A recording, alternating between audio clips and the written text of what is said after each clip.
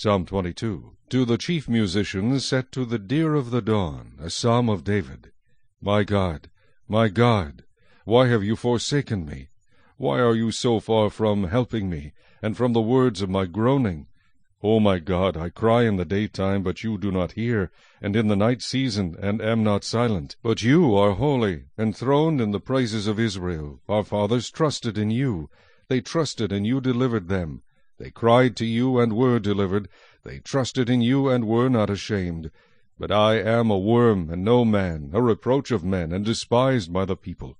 All those who see me ridicule me.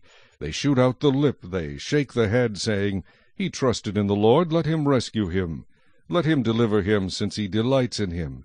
But you are he who took me out of the womb. You made me trust while on my mother's breasts. I was cast upon you from birth. From my mother's womb you have been my God.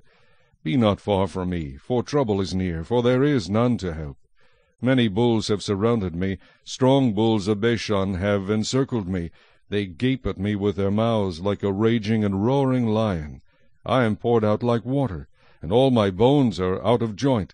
My heart is like wax, it is melted within me. My strength is dried up like a potsherd, and my tongue clings to my jaws. You have brought me to the dust of death, for dogs have surrounded me. The congregation of the wicked has enclosed me. They pierced my hands and my feet. I can count all my bones. They look and stare at me. They divide my garments among them, and for my clothing they cast lots. But you, O Lord, do not be far from me, O my strength. Hasten to help me. Deliver me from the sword, my precious life from the power of the dog. Save me from the lion's mouth, and from the horns of the wild oxen. You have answered me. I will declare your name to my brethren. In the midst of the assembly I will praise you.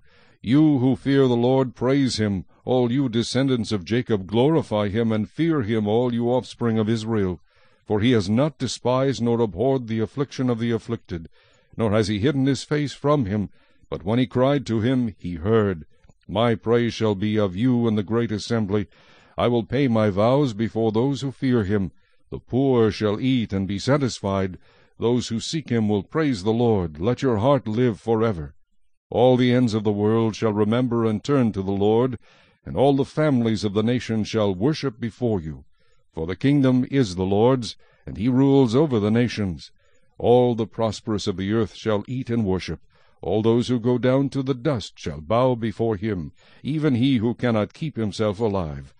A posterity shall serve him. It will be recounted of the Lord to the next generation. They will come and declare his righteousness to a people who will be born, that he has done this,